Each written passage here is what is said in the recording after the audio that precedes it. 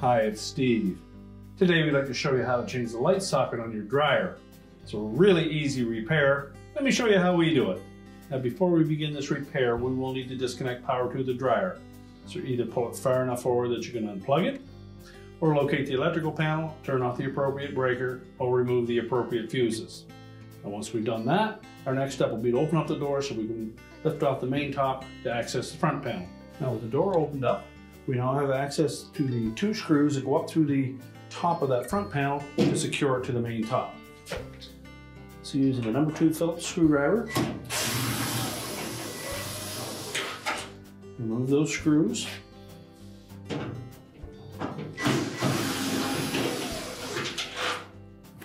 Once we remove those, we can close the door up, and then we'll remove the top.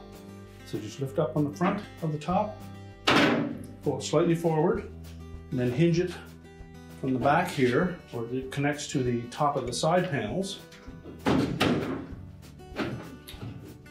Once you pull that free, just tilt it up a little farther, and that will remove it from these 3 tabs attached to the console. They fit into 3 slots across the back of that top. And these 2 portions on the main top tuck in underneath here. So we'll set that top aside. Now next we're going to remove 2 screws that secure that front panel to the cabinet. The number 2 Phillips screws, 1 on each side, and they're just down about 1.5 inches from the top. Be sure to support that front panel as you remove the 2nd screw. Now the weight of the drum is pushing down on the front bearing, which is attached to that front panel, so you may need to lift up just slightly on that drum to allow that front panel to tilt forward. There are 2 hooks on the bottom of the base frame that we need to lift that panel off of, but there's also a harness attached on the left side here, so just use caution that we don't pull that harness too much. And we can pivot that panel around.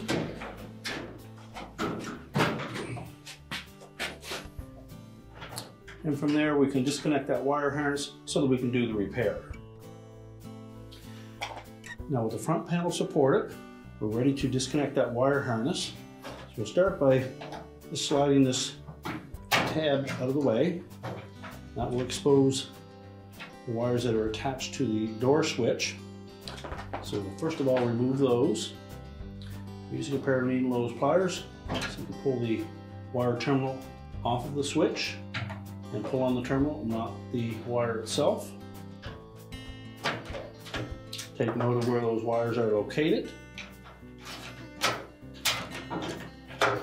Now as well, we have a single black wire here with its own connector, and we need to separate that.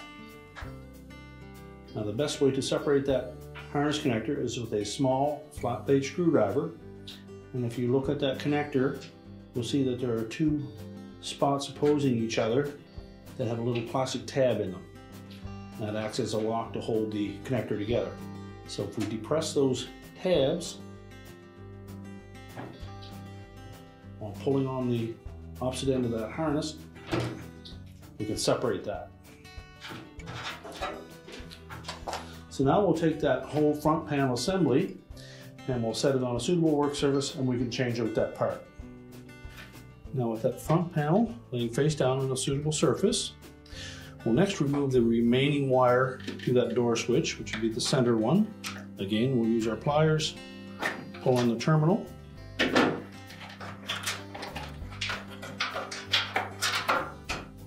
Now next we need to thread that harness out from underneath this bearing assembly. Now to do so, it's easier just to pry that bearing assembly slightly away from that front panel.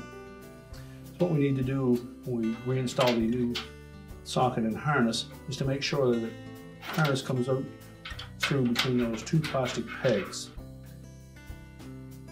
So to do so, we'll probably need to lift that whole plastic housing away from the metal front panel. So our next step will be to remove the bulb. Just set that aside. We can remove the retaining screw that secures that socket to the front panel. And again, we'll have to lift that top bearing away from the front panel. So make sure there's no signs of any cracks in it before you start pulling on it. It is just a friction fit.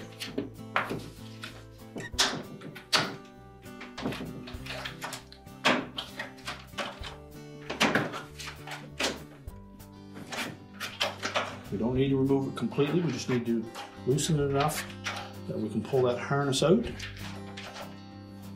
Now once we get around to the lower half of that housing, again we'll need to lift that up enough to pull that harness out from between those two plastic pegs that we showed you. Now to aid in separating that housing from the front panel, you may want to use a stiff putty knife. And if we come through from the back side, we should be able to just pry up on that.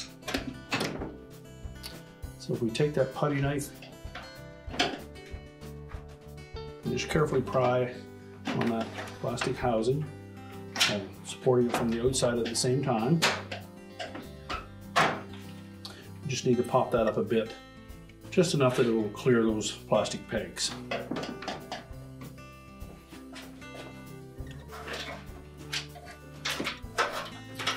Now once that harness is free, just peel that out.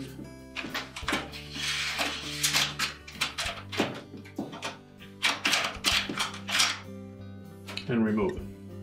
We won't discard that just yet. We'll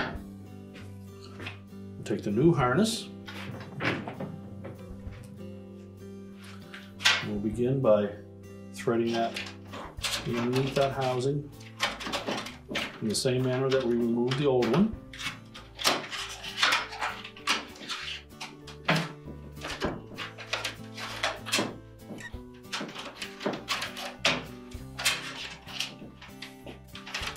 At this point you can line up that socket with the opening in the top bearing.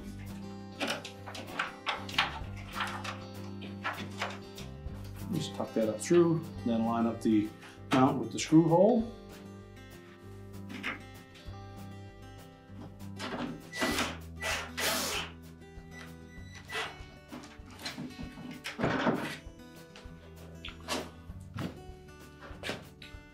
Now once we have that socket attached, we can then go back to the harness and position it properly.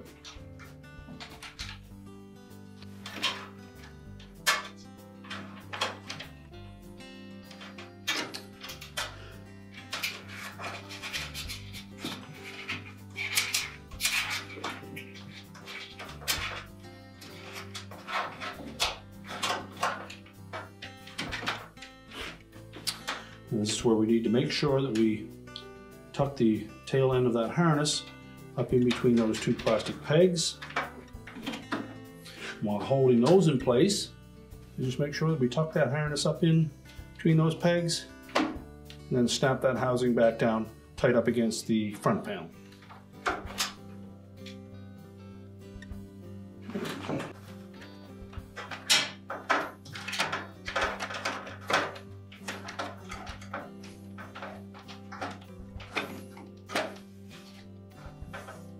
So just make sure that stays in place.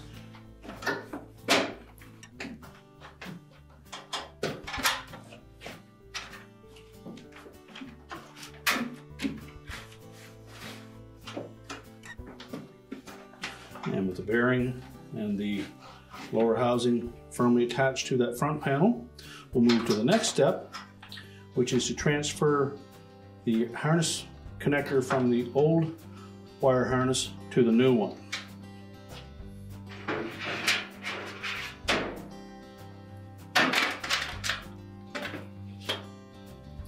So we basically need to remove that plastic piece from that old harness. If you're fortunate enough to have this type of a tool that you can slide over that terminal, that will collapse the two arrowhead supports that hold that wire connector inside of the housing. If not, take a small jeweler's screwdriver, go down through that opening and just bend back those two tabs.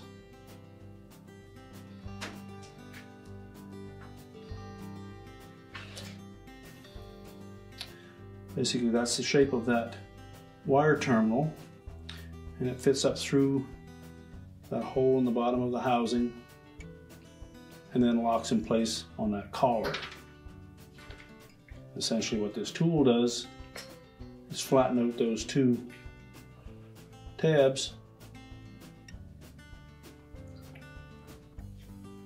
and allows us to pull that plastic housing right out over top of it. Again, you can accomplish the same thing with a tiny jeweler's screwdriver. Just bend those tabs in out of the way, and that will allow us to slide that plastic piece off. Once we've done that, we can discard that old socket.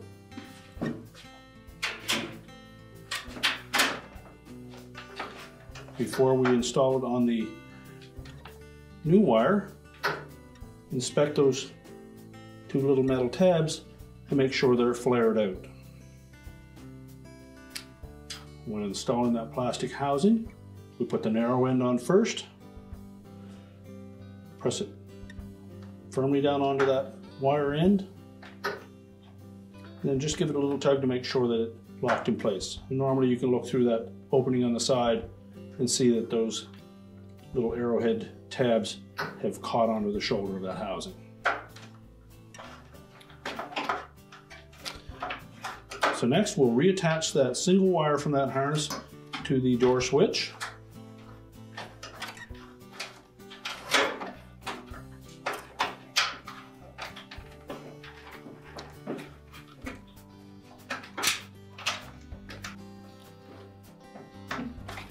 Make sure that terminal is attached securely. We'll tuck that black one back out of the way, ready to reconnect to the main wire harness. Now that we have everything lined up, remember to reinstall the light bulb. Make sure it's not cross-threaded in the socket. Tighten it finger tight. And now we're ready to put the front panel back on the dryer. So next we'll reattach the wires to that switch. Pull that guard out of the way.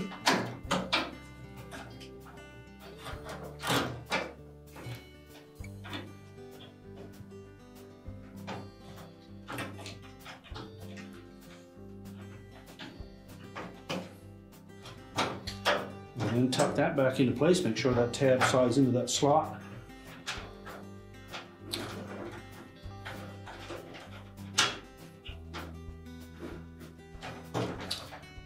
And then that single wire harness, we'll line up those two tabs with the appropriate spaces on the opposite end of that. Push it in until it locks in place. So next we're going to tilt that front panel back into place, and we're going to line up the little square hole close to the edge of that front panel and sit it over that little metal tab that protrudes out past the base. Be sure that we don't put any extra strain on that harness as we're tilting that front panel into place.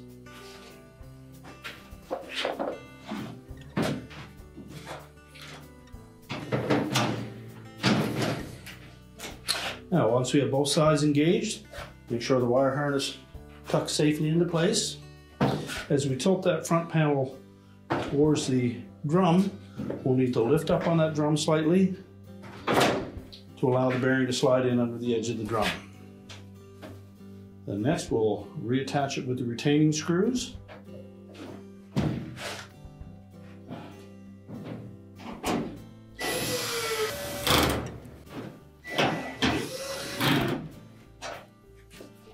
And now we're ready to put the main top back on. So again, when putting that main top on, we want to make sure that we catch the edge of that top panel and slide it in underneath that rear support. At the same time, we're going to engage those three tabs on the bottom of the console with the three slots on the back of that top. So hook those in first. Center that top with the console.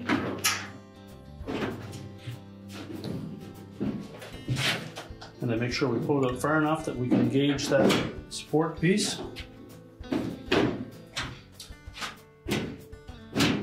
Push it back into place. And that should line up perfectly side to side. You can then open up the door and secure it with the two screws through the top of the front panel. As you push that screw up through, you'll see it come through the top of the front panel. Should line up with the hole in the top. Tighten it securely. We can close the door up. We're now ready to push the dryer back into place, reconnect the power, and your repair is complete.